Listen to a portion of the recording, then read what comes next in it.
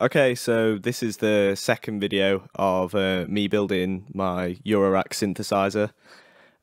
What's on the screen is videos of me soldering this frequency central MicroBus PCB. I was looking at getting maybe the Tip Top or 4MS power kits, but a friend recommended that you can get this PCB for about 12 quid, and I ordered the parts off Tayda Electronics for about £5. And it essentially only costs £17 to make power for your Eurorack, which I think is really good. I've done almost no soldering before. I've done a little bit in school, but I bought the soldering iron for about 20 quid off Amazon. I'll leave a link in the description to all these things that I'm mentioning. And it was fine. I found it reasonably easy. I watched some tutorials online. Sorry about the camera struggling to focus a bit, but I forgot to turn autofocus off, but you can still see roughly what I'm doing. I'd say this is probably quite obvious, but make sure you solder the smallest things first, because I made the mistake of soldering in the transistors and some of the capacitors before the diodes, because I forgot about the diodes, and it just makes your life easier soldering the small things first.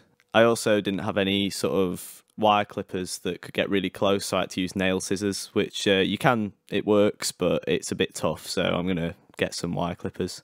It's possible that also some of those helping hand clip things could make it easier. All the stuff I'm saying is fairly obvious, but it's stuff that I hadn't thought of. So if you decide to do this project, then it might help. The power headers are a bit time consuming, obviously, because you've got to do 16 solder points for each one. But actually I found it quite easy because they start to get hot. Once you've soldered a few of the pins, the component starts to get hot, and then all the others work really quickly, so they weren't as hard as I'd expected. Another thing to remember is the two, I think they're power regulators, it'll say on the build document, need the big metal things screw into them to help the heat dissipate, and you do need a screw to attach them. But luckily we had one lying around, but they were quite easy. As a whole, it's quite an easy project. I have next to no experience with soldering, and I got through it all fine. Just, take it slow. Make sure you check the polarity of some of the bigger capacitors and the diodes and stuff. But I found it all very clear, and I definitely recommend it. The frequency central package came within just a few days. The Tayda one takes longer because it comes from Thailand and it's an American company.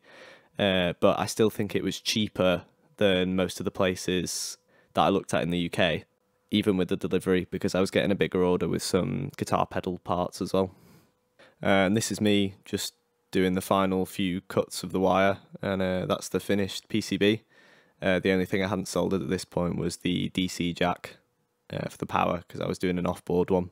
This is the DC jack. I just drilled a hole roughly the right size and bolted that in, and then bolted in the two rails. I just did this I didn't mark anything out, I just looked at it and roughly got it right, and that was good enough for a DIY project.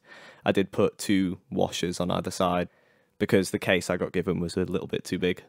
When I was screwing them in, I just had two blind panels on to get the spacing right.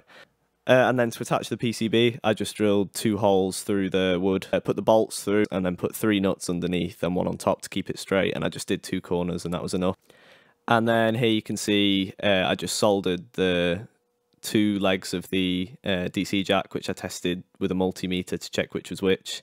It doesn't matter which way around they go in because it's an AC power supply, so I just soldered them to the points. And then this is the bus cable connecting to my module. The blue line lines up with the white line on the PCB. And there's my first module. It's a Dreadbox Omicron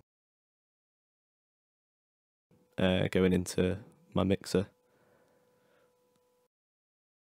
And then here are some sort of sounds I got from when I first powered it up. I was a bit surprised that it worked, but it did. And here are some sounds to end the video.